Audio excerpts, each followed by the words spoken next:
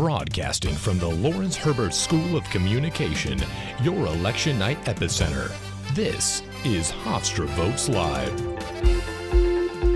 Today we're doing Hofstra Votes Live. It is full-day election coverage from start to finish. It's been a lot of fun to watch students wrestle with these challenges. Election nights are among the most complicated, fastest-moving stories you'll ever cover in your career. They don't come around that often, so the opportunity to do it is tremendous. Working in Hofstra's state-of-the-art Converge Media Center. And go to the WRHU. WRHU.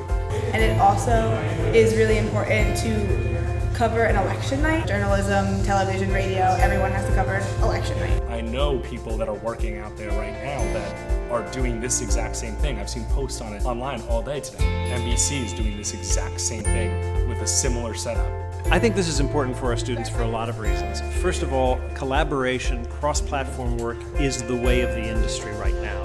So even though students may specialize in film or in television or in written journalism, they need to be familiar with those other platforms. A night like this gives them the opportunity to work across platforms. We're going back and forth with WRHU and Hofstra Today to create this content. I'm the audio producer, so I'm basically going to be the epicenter for communication between the on-site reporters and being here at the studio. We've never done a simulcast before, so we've always just done our usual in the studio. We're not on camera, we're just going over WRHU airwaves, so I think it's good for radio students to kind of get a feel for TV.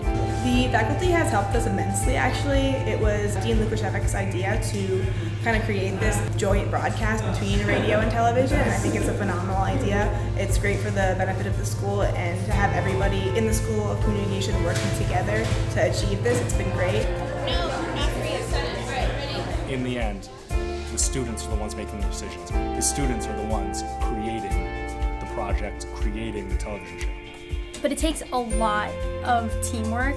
I don't even really know all the technical things that go into producing this entire show, but it really takes knowing the camera for the Hofstra Today people and then knowing the radio technology on our side to put the whole thing together. I think our students will leave this with an appreciation for what an election night feels like, with the ability to say, I've been there, I know how that works.